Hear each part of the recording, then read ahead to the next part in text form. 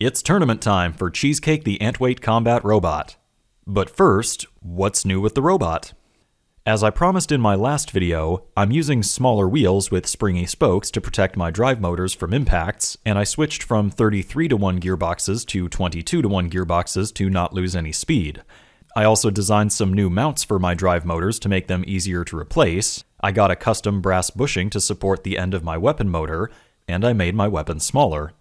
Why did I make my weapon smaller? Well, I've been running some tests, and I discovered that the air resistance of a spinning weapon puts a huge load on the motor, drawing a lot of current and making the motor spin much slower than its theoretical no-load speed. So with a smaller weapon, you get less air resistance to bog down the motor, which allows the motor to spin faster, and so the smaller weapon actually ends up storing the same amount of kinetic energy as the larger weapon because of this increase in speed, with less weight and less current draw. The only downside is a slight reduction in reach, which is totally worth it. Totally worth it! With these upgrades made, Cheesecake and I flew to Chicago to attend the Windy City Showdown, sponsored by Palm Beach Bots. I received a bye in the first round, so my first actual fight was against Bugbite, a Viper kit with a nasty horizontal spinner. The time limit on each fight is just 2 minutes, so there's no time to waste. 3, 2, 1, fight, robots, fight!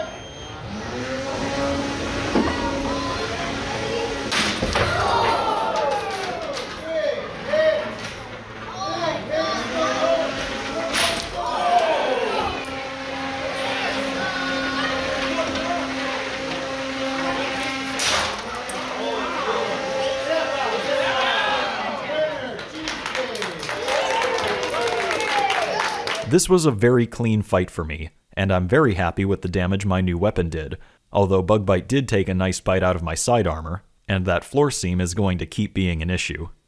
My next fight was against Bocchi the Bot, a very clever vertical drum spinner with massive foam wheels, like a hybrid of Huge and Copperhead. It's based on the Hellraiser kit, but the large wheels are something new. 3, 2, 1, fight, robots, fight!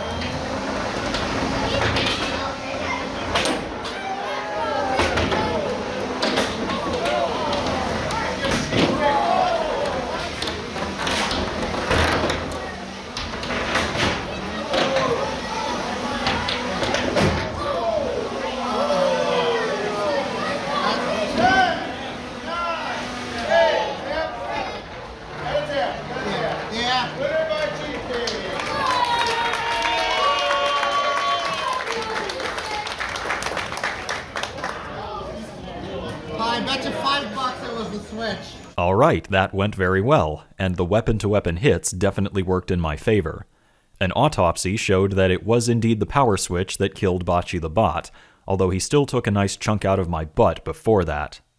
My next fight was against Robobot, a modified baby nautiloid kit running on 4S voltage with a very high kV weapon motor. 3, 2, 1, fight, robots, fight!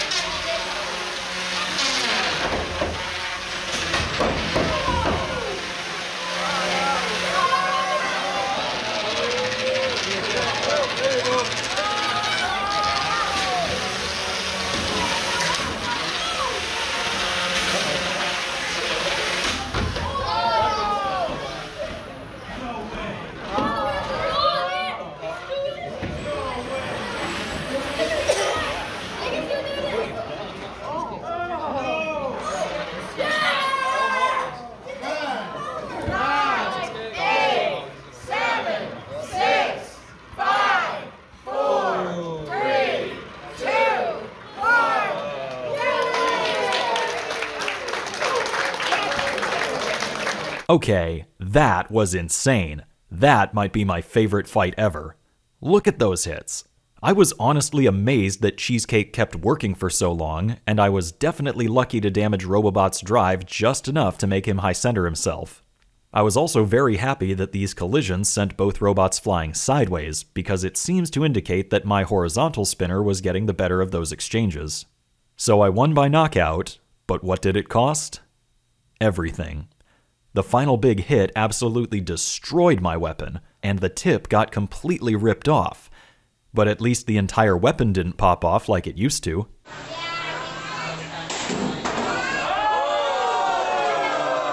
There you go! You might have also noticed that my drive got very squirrely.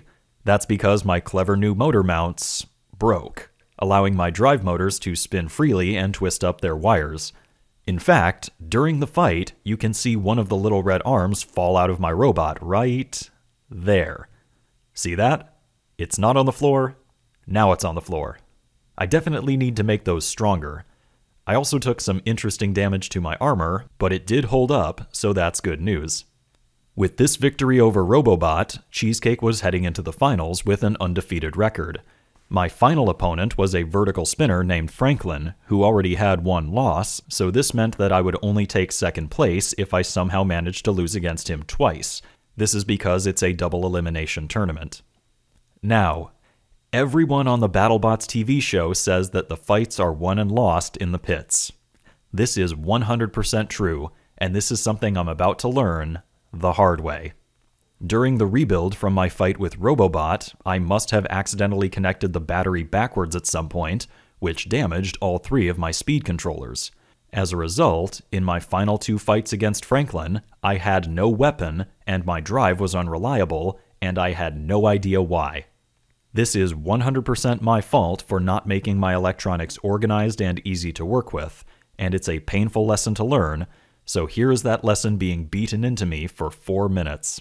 3, 2, 1, fight! Uh-oh. Couldn't even get out of the square. Nice. Weapon stops working. Great job.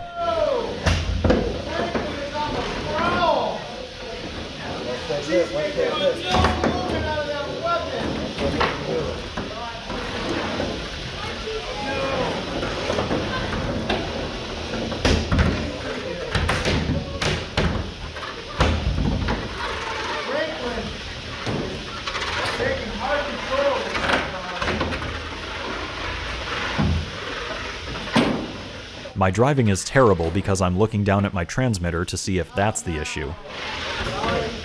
It's spinning.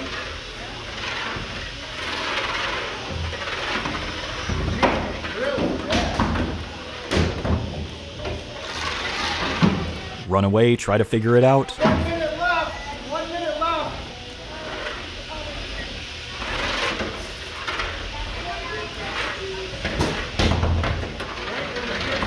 Alright, weapon's working. Weapon's not working.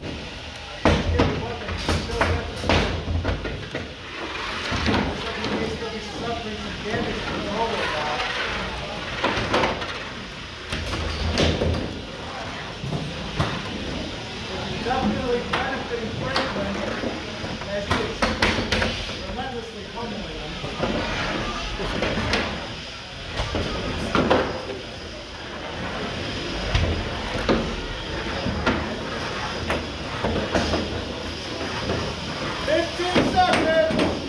My drive just died for a couple of seconds. Nice.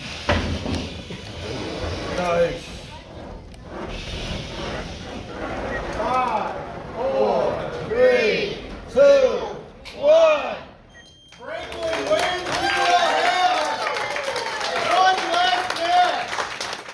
3, 2, 1. Fight, Robots, fight. Oh my god, Cheesecake! Oh! He's been down. Yeah, Cheesecake, no. Oh! It flipped over. Floor seam, stop it.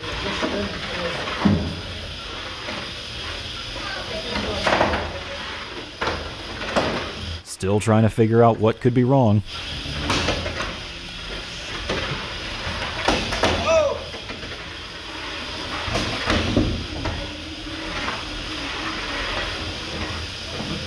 you watch out here? Can you move to the left?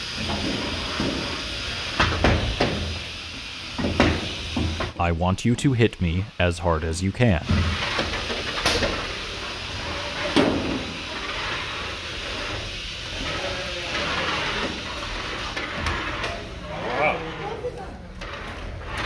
Still trying to figure out what could be wrong.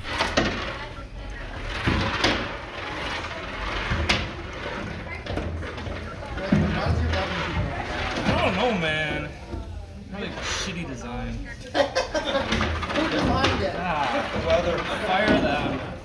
You know what would be nice right now? A wedge.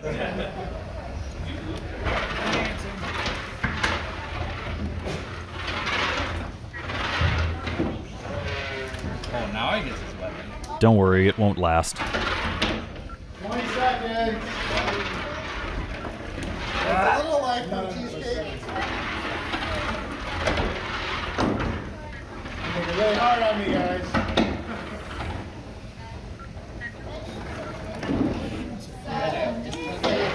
Five, four, three, two, one, and that's the championship.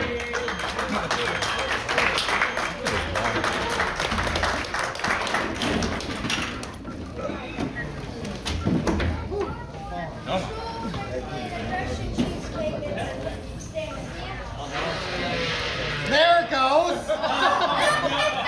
Yeah, that's after the fight, though. It doesn't count. It's too late here.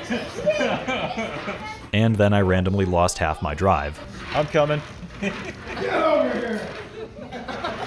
These last two fights were honestly pretty embarrassing, and it's 100% my fault. Franklin won fair and square by being better prepared with much more organized electronics, so that's a hard lesson learned. But hey, this is something I can totally fix, and I still took second place overall. So you know what? I'm happy. This was a fantastic event with so many amazing builders, and I can't wait for the next one. Thanks for watching.